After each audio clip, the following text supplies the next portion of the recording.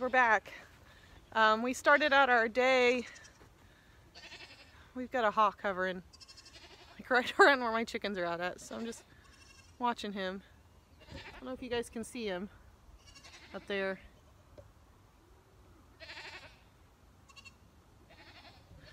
We actually just lost a couple chickens to a hawk not too long ago, so I'm a little weary about leaving them out. I only have a couple that fly like over the top of our coop or find their way out, so I'm hoping that they're smart enough that they'll survive anything that comes at them, but they're chickens. So, but yeah, we're back. We started our day out here with our what to expect when you're expecting for baby goats. We had to stop after this morning, go to church. We had a birthday party, and now we're back. So we're going to go ahead and prep some of our does to be put in their birthing stalls, which will require us to shave their udder, just give them a once over, maybe look at their hooves a little bit, make sure they look like they're in good condition. Next, we're going to go over the different signs for the onset of labor. It can really differ from goat to goat, but we'll kind of go over that a little bit.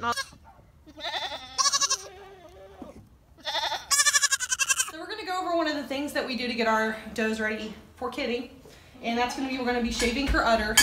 By no means does everybody have to do this. I just like to do this because with them being dairy goats and for the purpose of showing and things like that, just keeping a good record of how her udder develops with age, it's good to shave it so we can get a good view of it. And sometimes it does make it a little bit easier for the babies to find the teats. So right after they're born, they're a little bit easier to find. And you can already guys tell, like, she doesn't like me back here. She'll be our first time freshener, so she's not really used to anybody messing with her udder.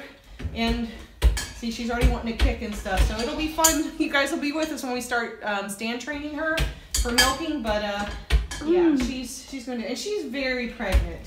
Now on the left side, this is their stomach. On the right side, that's where the babies hang out. So this looks real pooched out, but this is because she's been eating hay and things. So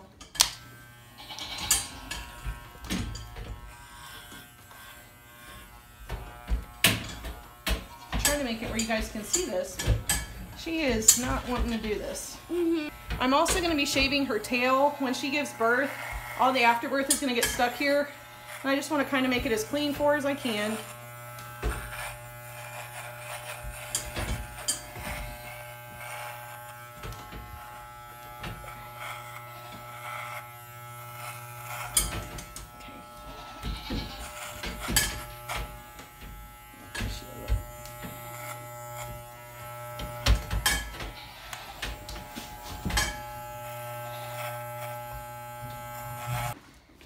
The next thing we're going to be doing is we're going to check over her hooves just to make sure they're in good shape. This will be your last pedicure before she delivers here in the next week or two. She does have a nice udder already starting, but it's just not quite as big. But some of their udder doesn't drop, or some of their milk doesn't come all the way in until maybe a few hours or right at birth. So it's not really a big deal that she's not there. The fact that we don't really know coverage dates on her too doesn't help, but we're going to go ahead and look at her hooves and make sure they're in good shape.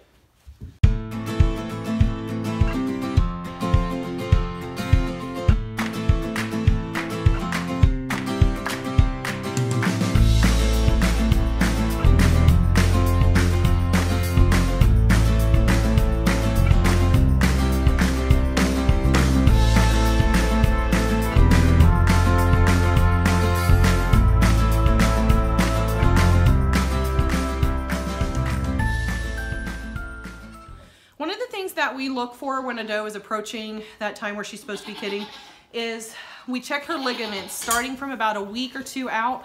If you check them that early on, you'll be able to tell what they feel like when she's nowhere near labor, and you'll be able to tell as they thin out that she's getting closer. So you're gonna put your hands, you'll see, here Joe, okay.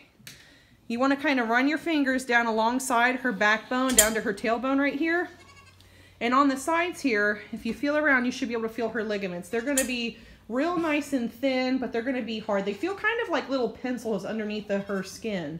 So if you can find those and feel those, you know she's nowhere near getting ready to kid. These will soften and thin out as she gets closer.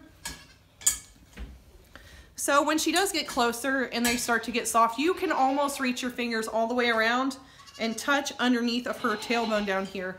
It'll feel like jelly, and that's another reason why it's really important to start checking early on, because then you can tell the difference day to day as she gets closer. The next thing that you'll notice about her, so you guys can tell, like for her backbone where it runs down into her tailbone, there's a nice angle here, but as she gets closer, this angle is going to go from like this to being more and more sloped. You'll be able to tell. It'll be almost like she's tucking her booty in underneath of herself. So, and she'll be nice and thin through here. Another good thing that you need to look for starting about a week or two out maybe from your due date, if you know when they were covered, is you will see that they'll lose their mucus plug.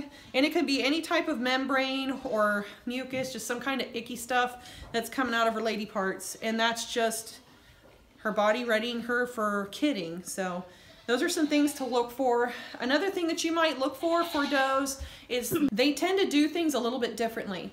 If you've got them in a kidding pen like we do, you'll be able to tell they'll start to paw at the ground and make a nest, a nice soft bed for them to have a kid in. They might become really vocal, really vocal, or if you've got a really vocal doe to begin with, she might get really quiet. I have had some that do what they call stargazing, where they're kind of just off in La La Land, just staring off into the great abyss, or it's like they're seeing something in the corner of the room that you can't see. The other thing that I've noticed is my grouchy does or my shy does sometimes will get really friendly. They don't want you to leave them. Dilly was like that when she first came here for her first kidding.